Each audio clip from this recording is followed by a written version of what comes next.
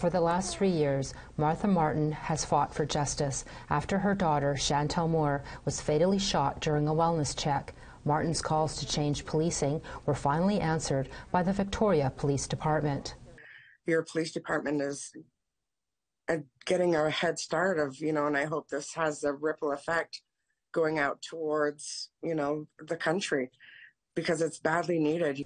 The new co-response team is called CRT. It pairs a mental health practitioner with a police officer to respond to wellness checks.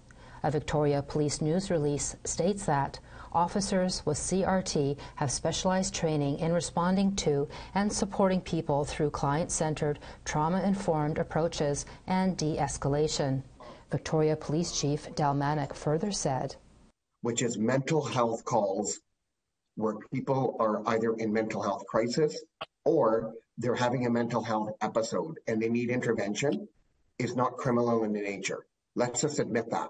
They're not criminal. These are health issues. Manick described an incident that shows how the CRT team is already a success.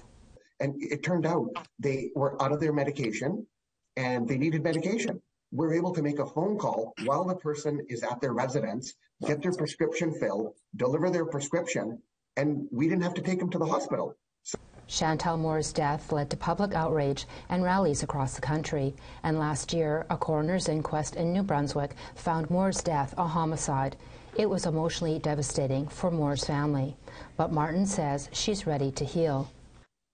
We're going in the right direction, where, it's a start towards, mending these bridges between policing and, I know there's a lot of mistrust when it comes with policing, and, I might stand alone on this, but you know what, if I don't, I can't come out of a place of hatred, in order to heal, APTN News asked the Edmundston Police if they considered a similar project.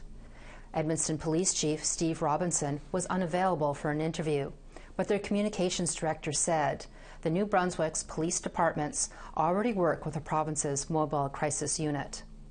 Angel Moore, APTN National News, Jabuktuk, also known as Halifax.